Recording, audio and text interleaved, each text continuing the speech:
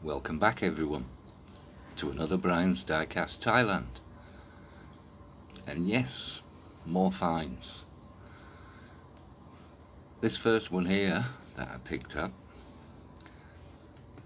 last week, it's normally something that I wouldn't go for, because this car, there is absolutely nothing wrong with it. I'd say it's a new old stock or an old new stock, every way you say it. It's a Hot Wheels.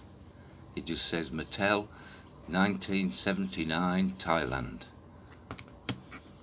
We all know it's a Ford 3-window coupe, about 33, 34, but it is just mint. Absolutely mint. There's not a scratch or a chip or anything. When I bought this off the vendor, he had it wrapped in plastic and you couldn't really see what condition it was in. And until I got it home and took the plastic off, I thought, wow. I mean, just look at the plastic wheels. That thing has never ever ever been played with. So there's the first one I've got. Second one. Now this is a Tomica. I don't know if you can see. It's a Nissan Cedric made in China. Metal body, plastic base, but it's got real rubber tyres. Plastic lens at the back. I love the shape of the body on this car. The only sad part is all the front end's missing. So I don't know what I'm going to do with that, whether I can try and make one or see if I can find another car or not. But I just loved it. It had to come home. It reminds me of an old British car in its looks. So yeah, I thought that was cool.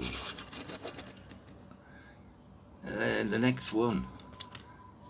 Yes, I got a Matchbox. I haven't seen any Matchbox for ages. This is the get it the right way up.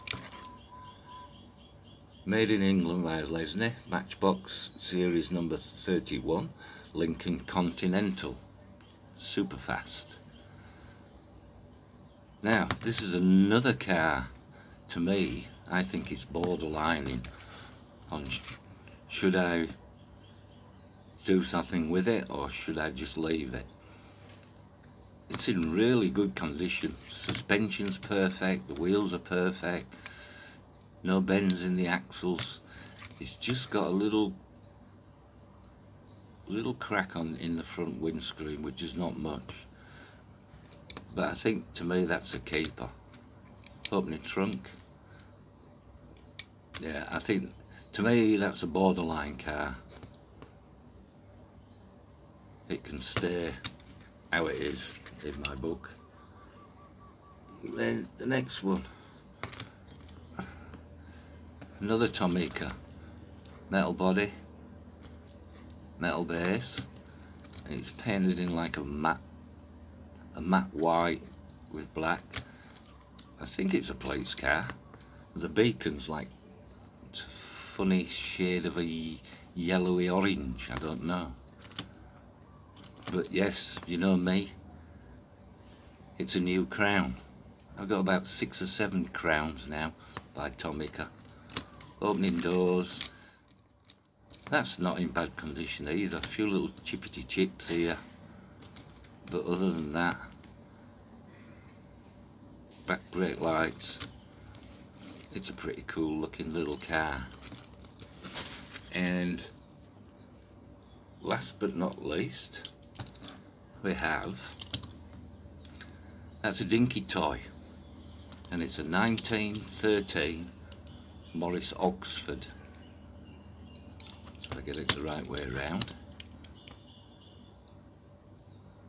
Made in England. It's hard to see, isn't it? It's a 1913 Morris Oxford, and then it says dinky up the front there, about where my thumb is. Axles are bent, missing its windscreen, or windshield. Missing its steering wheel, that ain't a problem.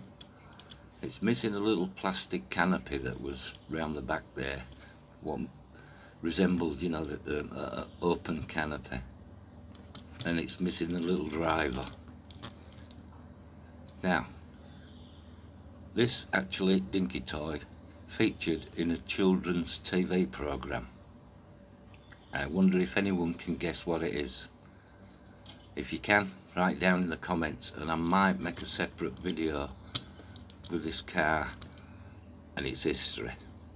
Dinky Toys, 1913, Morris, Oxford. So there we have what we found.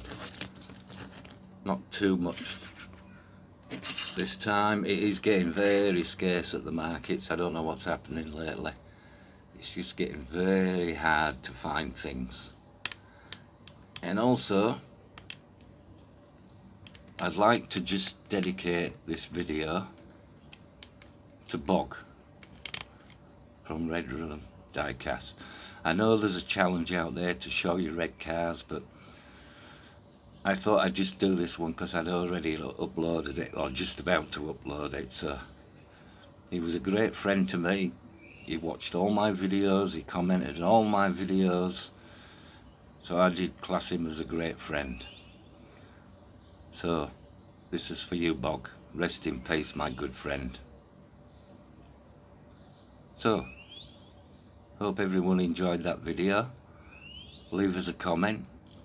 Let us know if you know what children's TV programme that was from. Stay safe, everyone. If you're not already, please become a subscriber. And stay safe.